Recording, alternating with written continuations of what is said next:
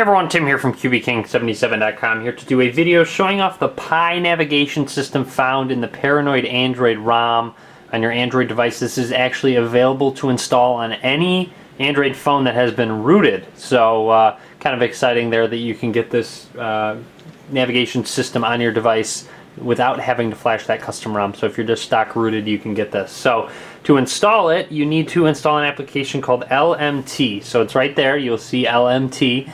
It is found at XDA. I will link to it in the description of the video, but I'm going to go ahead and open it on up. You do need super user access, so you need to make sure you are rooted, of course. And there's a ton of options within this. There's this app's actually not necessarily just for the Pi navigation system. There's a bunch of gestures and such.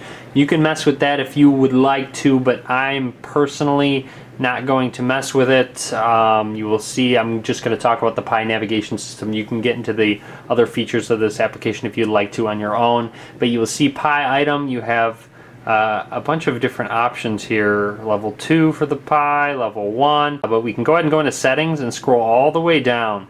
And here's Pi control here.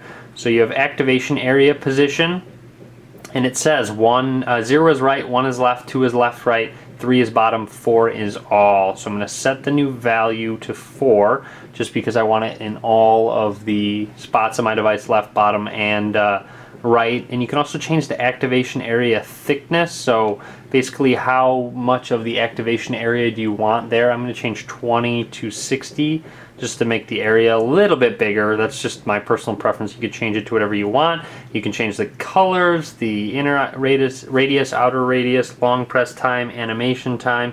So those are all just various settings that you can mess with on your own. I'm not going to get too much into them. But once you're ready to go, you can hit Start Touch Service, and you will see LMT Touch Service started.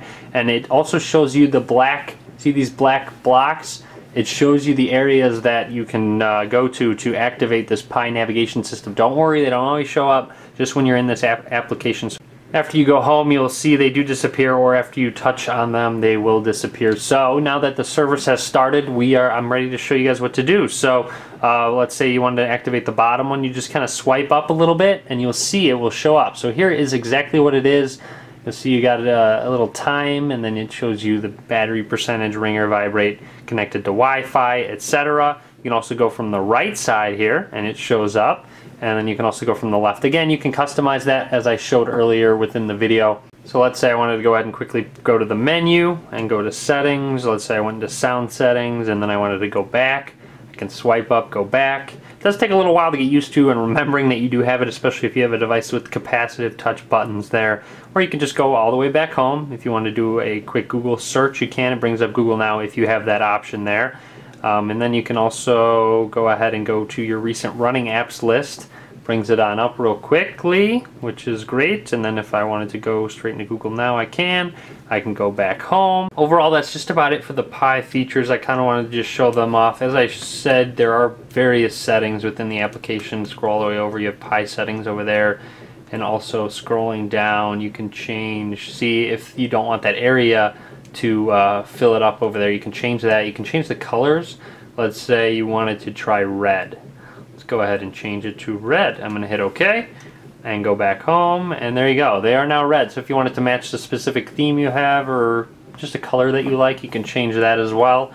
That's really it. So that's the Pi navigation controls on your Android device. You must be rooted. You guys will have to let me know what you think about it. If you think it's practical, obviously not necessarily practical on a capacitive touch device, but maybe a Galaxy Nexus or a Nexus 4. Let me know what you guys think. Be sure to leave a comment. You can subscribe to me as well. Follow me at Facebook, Twitter, and Google+. All links will be in the description of the video below. And as always, thanks for watching. Be sure to give this video a thumbs up.